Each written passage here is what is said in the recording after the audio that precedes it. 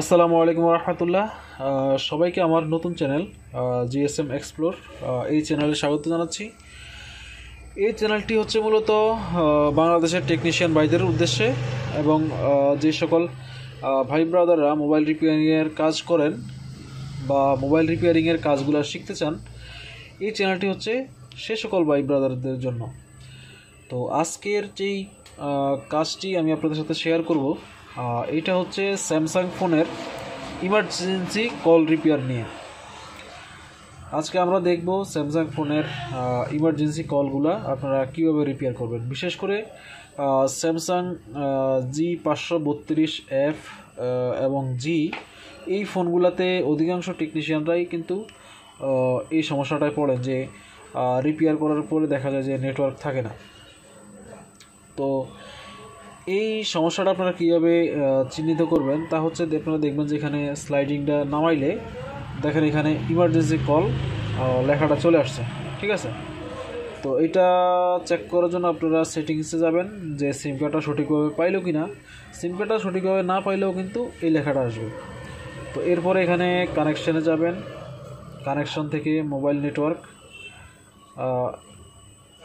এখানে কানেকশন থেকে যেতে হবে আমাদেরকে সিম কার্ড ম্যানেজারে, ঠিক আছে। তো এখানে দেখুন সিম 2 এটা কিন্তু পাইছে কানেকশন, ঠিক আছে। তার মানে আমাদের সিম 2টা এখানে সঠিকভাবে স্থাপন হয়েছে, ঠিক আছে।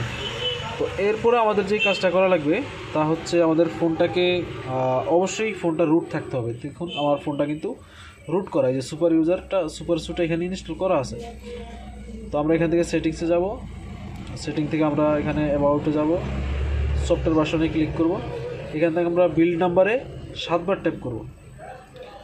কোনো সময় 7 বার, কোনো সময় 3 বার ট্যাপ করা লাগে। তো যাই হোক, আমাদের ডেভেলপার অপশনটা ইনেবল হয়ে গেছে।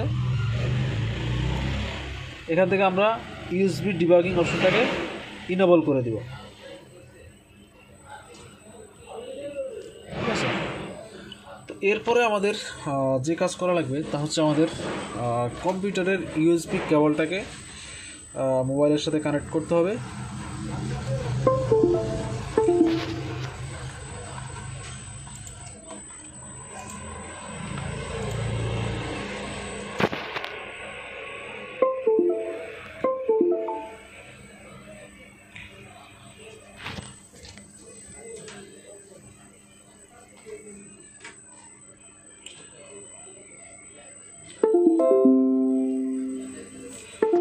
এই কেবলটা একটু প্রবলেম করতেছে, আমি কেবলটাকে চেঞ্জ করতেছি।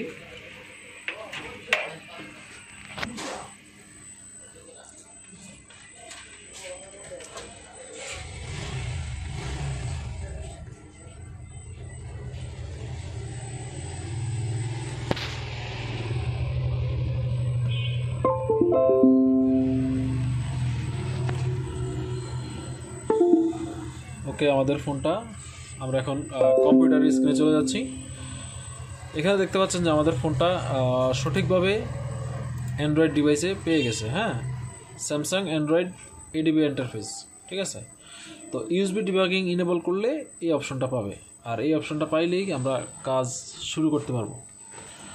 তো এরপর আমাদের সেকেন্ড কাজ হচ্ছে যেটা, তা হচ্ছে সিমেরা টুলটা ওপেন করব। সিমেরা টুলটা হচ্ছে professional repairing software, mobile phone repairing software. এইটাতে আমরা এই সফটওয়্যারটা অন করব এবং আমাদের মোবাইলে অ্যালাউ করে দিতে হবে, অথরাইজটাকে অ্যালাউ করে দিতে হবে।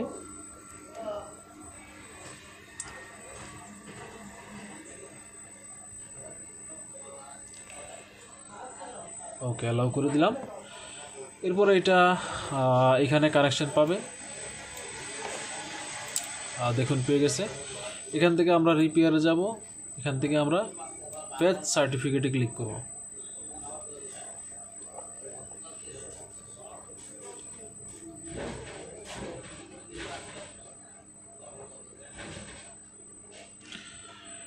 এরপর আমরা এখান থেকে আমাদের গ্র্যান্ট এটাতে ক্লিক করতে হবে সুপার ইউজারটা অ্যাক্সেস দেওয়ার জন্য।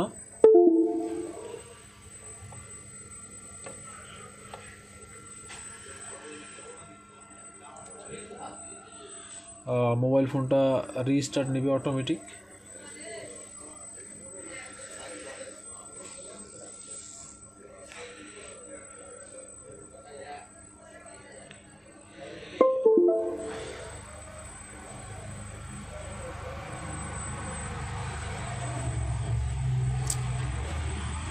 আপনাদের যদি কারো সিমেরা প্রয়োজন হয়, সিমেরা ডঙ্গলটি প্রয়োজন হয় বা সিমেরার ইউজার আইডি পাসওয়ার্ড প্রয়োজন হয়, সেক্ষেত্রে আপনারা আমার সাথে যোগাযোগ করতে পারবেন। তো সিমেরার জন্য যখন আপনারা সিমেরা অ্যাক্টিভেট করবেন, সিমেরা যদি আমার কাছ থেকে নিতে চান, তো সেক্ষেত্রে আপনারা চাইলে 3 দিনের জন্য বা সিঙ্গেল কোনো কাজের জন্য আমার কাছ থেকে সিমেরা নিতে পারবেন।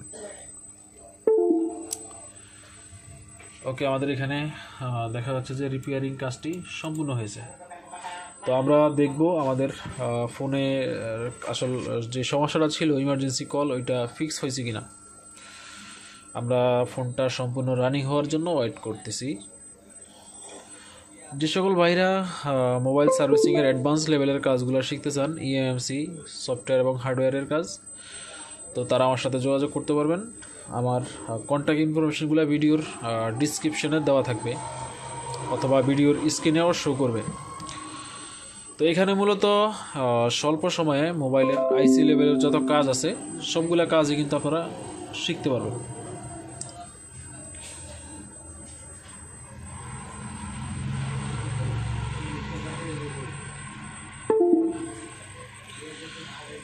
যে সকল ভাইরা এখনও আমার চ্যানেলটি সাবস্ক্রাইব করেন নাই, তারা অবশ্যই সাবস্ক্রাইব করে নেবেন, কারণ আমি আপনাদের জন্য প্রতিনিয়ত গুরুত্বপূর্ণ ইনফরমেশনগুলো নিয়ে আসতেই থাকব।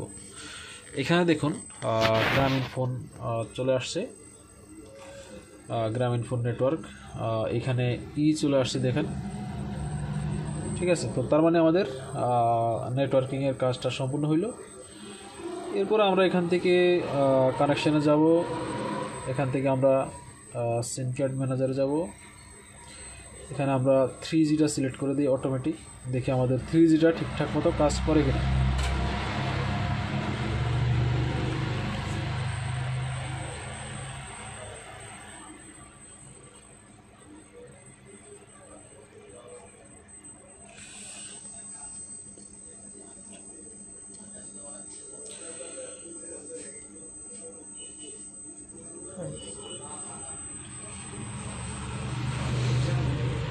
এখানে 2G দেখাচ্ছে, এই যে দেখুন 3G চলে আসছে S+, ঠিক আছে। তো এটাই ছিল স্যামসাংয়ের কাজ। আপনাদের ভিডিওটি ভালো লাগলে অবশ্যই একটা লাইক দিয়ে দিবেন, শেয়ার করে অন্যান্য টেকনিশিয়ানদেরকে হেল্প করবেন যাতে সবাই কাজটা শিখতে পারে। আজকের মতো এতটুকুই। এরকম ভিডিও আমি আপনাদের মাঝে প্রতিনিয়ত নিয়ে আসব, তো সেজন্য পরবর্তী ভিডিও মিস করতে না চাইলে চ্যানেলটি অবশ্যই সাবস্ক্রাইব করে রাখবেন। আজকে এতটুকুই, দেখা হবে পরবর্তী ভিডিওতে।